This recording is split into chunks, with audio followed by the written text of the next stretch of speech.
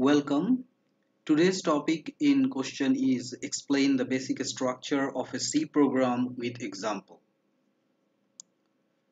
Let's see the basic structure first. The basic structure of a C program starts with a documentation section, link section, definition section, global declaration section, main function section. The main function section has two parts, which are declaration section and executable section. Then we have subprogram section, which contains definition of various user-defined functions. Now let's see what are these sections all about. Documentation section. The documentation section is a comment block with information like program name, author name, create date, last modified date, list of updates, etc. It helps in identifying and tracking the program. Link section.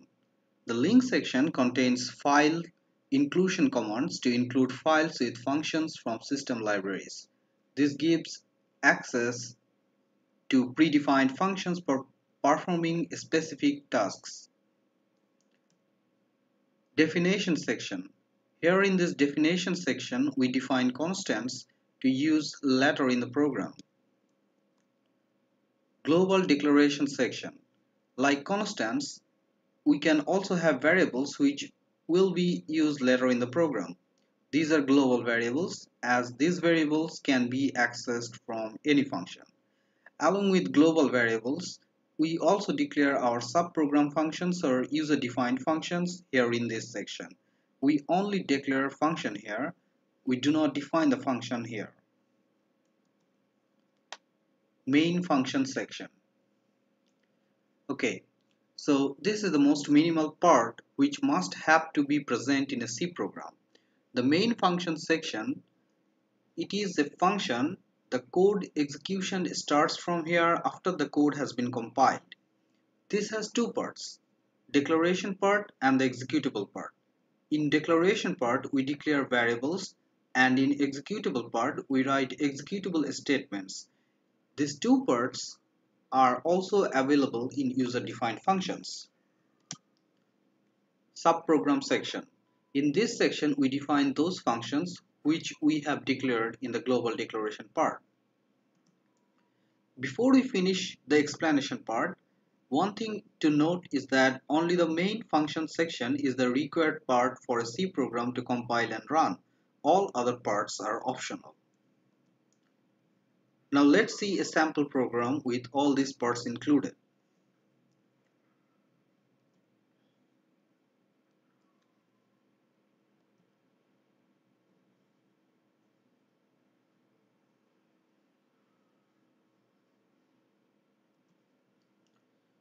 Okay, so here look at the first highlighted block of code. These lines are actually comments. This block is the documentation section where we are setting up information for later use like name of the program, author name, etc. Then here in line 8 we are including a system library. This is the link section. We are linking the stdio.h header file with our program. This header file contains functions for standard input-output operations. We need this to take input from user or to display information on console screen. In line 10, this is the definition section. We are defining a constant which is max array length and setting 20 as its value.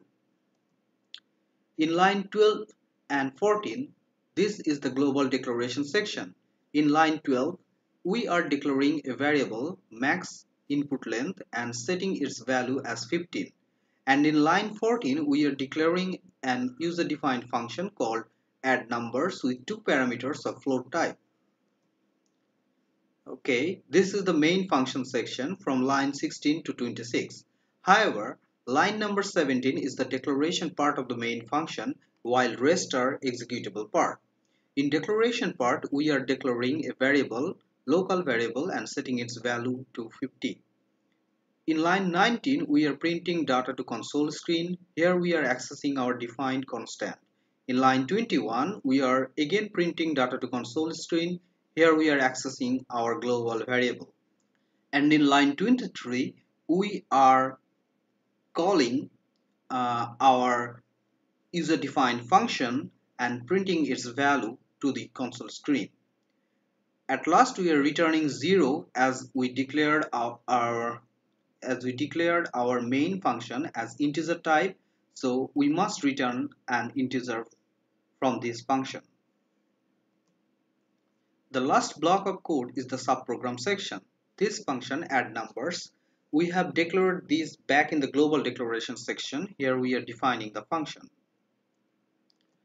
So this was the basic structure of a C program with explanation. Thank you.